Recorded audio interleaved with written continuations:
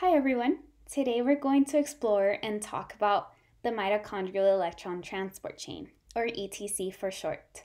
I'm really excited about this topic because I really enjoyed making all of the diagrams and drawings, and I really think I have a great grasp on this cycle. So hopefully you learned something new, and I'll try to explain as best as I can. So let's get started. First thing to point out is the site for the ETC and where oxidative phosphorylation takes place, and that's the mitochondria. I just wanted to quickly outline the mitochondria structure, and you can see here in my drawing that you have the matrix, then the inner membrane, which leads to the intermembrane space, and finally the outer membrane of the mitochondria.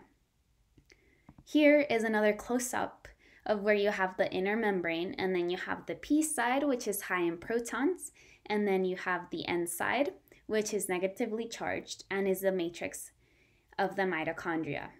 I hope you can picture these diagrams as we move along to the more complicated features of the ETC. So first, what is the ETC? It is the final stage of cellular respiration, and it is the whole reason why our cells need oxygen. So to put things simply, electrons are passed from one molecule to another, and the energy released in these electron transfers is used to form an electrochemical gradient. This is important because as per chemoosmosis, the energy stored in the gradient is used to make ATP, which is what our cells use for energy. And before we get into the steps of the chain, I want to outline a few key players in all of these so that you'll be able to recognize them once we talk about them later on. And of course, because they're part of my drawings and it'll make more sense if you do. So first, we have coenzyme Q, which is also called ubiquinone, which is how I'm going to refer to it in the rest of the video. And it is a membrane-bound carrier and is lipid soluble. It can accept one electron to form a radical, or if it accepts two electrons, it forms ubiquinol, which is referred to as QH2. So because ubiquinone is both small and hydrophobic, it's totally free to diffuse within the lipid bilayer of the inner mitochondrial membrane, which I showed here, and right there. And it is able to carry both electrons and protons because of this. And it plays a central role in coupling electron flow to proton movement, so it's really important.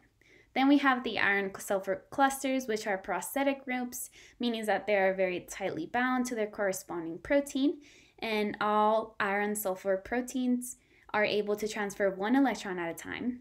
The iron atom of the cluster can either be oxidized or reduced. These can all be found in complex 1, complex 2, and complex 3 of the ETC. So we also have the flavin mononucleotide, or detailed as FMN. And it is a prosthetic group as well, which is found in complex 1. And it is a universal electron acceptor, which in its oxidized form can either accept one or two electrons. This is extremely important and essential in the chain. Lastly, we have heme groups, which are found in complex 3 and complex 4. These heme groups are also found in cytochromes, which are another membrane-bound electron carrier. It's not shown here, but it will be on the next slide. So now that you have all the basics down, let's move on to the actual multi-enzyme complexes in the chain. Let's start with complex 1. So I'm going to circle here with my highlighter. We're talking about complex 1 first. So this complex is also called NADH dehydrogenase or ubiquinone oxidoreductase. It's huge, and it's composed of 45 different polypeptide chains as well as about at least 8 iron sulfur centers. Told you that they were key players. So the complex is able to catalyze the transfer of a hydride ion from NAD to the flavin mononucleotide, and this yields NAD+, which can then be regenerated for the TCA cycle. From the flavin mononucleotide, the electron pair moves along the iron-sulfur groups. If you follow the red arrows, you can see this, and until it reaches ubiquinone, seen as Q. And it forms ubiquinol, which is QH2, which is seen right here. So ultimately, those are where the electrons will end up. So this complex also acts as a proton pump, and 4 protons are transported to the intermembrane space per 1 NADH molecule. This is why we have the saying downhill flow of electrons and uphill flow of protons. This is the exact mechanism. The exact mechanism for the proton pumping is still unknown, but one day we're bound to find out, right? So next is complex 2, which is also called succinate dehydrogenase. Remember succinate dehydrogenase? We saw this enzyme in the TCA cycle, which was the only one to exist within the matrix, and it contributes to this chain because its conversion to fumarate leads to electrons being transferred to FAD. Then through the iron-sulfur centers, the electrons are moved along, so that's where the electron flow is happening through the red arrows until they reach ubiquinone, just like in complex 1. So this complex is not a proton pump, and due to this, it can't contribute as much to ATP synthesis. This is why around 3 ATP molecules can be made from NADH, but only 2 can be made from FADH2. Those are approximate numbers. So now that we're at complex 3, I have to emphasize, right here, complex 3, I have to emphasize that there isn't an order of the first complexes. Complex 2 leads to ubiquinone, and independently so does complex 1. Now that that's said, let's talk about complex 3. It is also called ubiquinone cytochrome C oxyreductase. Long name, right? So it is a functional unit and is made up of dimer and monomer that contain proteins essential for the complex. And in this complex, ubiquinone transfers its electrons to cytochrome C. This complex also acts as a proton pump. And this is where we are first introduced to the Q cycle, which makes up what complex 3 is all about.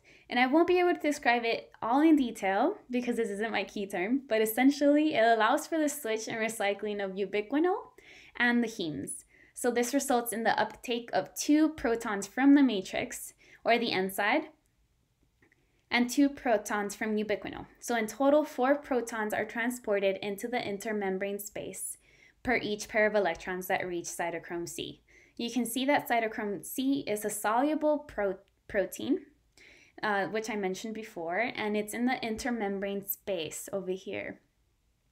And it associates to the P side of the membrane. So once the heme is inside the cytochrome, it accepts an electron, and cytochrome C is moved through the complex 4 to donate the electrons to the copper centers in that complex. So the final step in the respiratory chain is complex 4, which is also called cytochrome oxidase. So here we are at complex 4. So it contains 2 heme groups plus copper centers. And this is where electrons are carried from cytochrome C to the copper center, to heme groups, and finally to molecular oxygen, producing water. Thus, oxygen is the final acceptor of electrons. This complex also acts as a proton pump. As for every pair of electrons, 2 protons are used with them to reduce oxygen into 1 water molecule. 2 more protons are then passed into the intermembrane space. This ultimately leads to the electrochemical potential gradient that is produced by all the other earlier steps in the chain. So here, let me just erase these.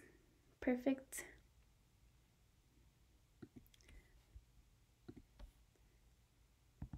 And here you can see an overview of all the complexes and how the electrons flow through them, as well as the proton movement into the P side of the membrane. So you can see all of them are put together, and you can see that the cytochrome travels to the complex 4 to give those electrons. So that's all of them put together. It's quite a sight, right? I think it's beautiful. So I know that this is very long already, but a key part of why the proton movement is so important is because it creates an electrochemical gradient across the membrane, which is ultimately important for the ATP synthase. I want you to remember that once protons are in the intermembrane space, they don't want to be there. They really only want to go back to the mitochondria. And the only way to do this is through the membrane-spanning protein, which is ATP synthase. Conceptually, ATP synthase is a lot like a wheel. Its F0 part right here, as well as its gamma unit, are the ones that turn in sort of like this binding change mechanism, while its F1 does not. And that's sort of like the knob-like description that we like to give it. And so F0 moves with gamma and F1 does not. And as it turns, it catalyzes the addition of a phosphate to ADP and turns it into ATP. About 3 to 4 protons are needed to make one ATP molecule. So in summary, the energy from the proton gradient is what makes ATP. So that's it. Today you learned about the ETC cycle, the last stage in cellular respiration. We went over each step and where it takes place, and most importantly, why it takes place and where it leads to. Lastly, I want to point out that all the drawings in this presentation are modified or redrawn from my Principles of Biochemistry textbook, which is cited here. I hope you enjoyed, and thanks for listening.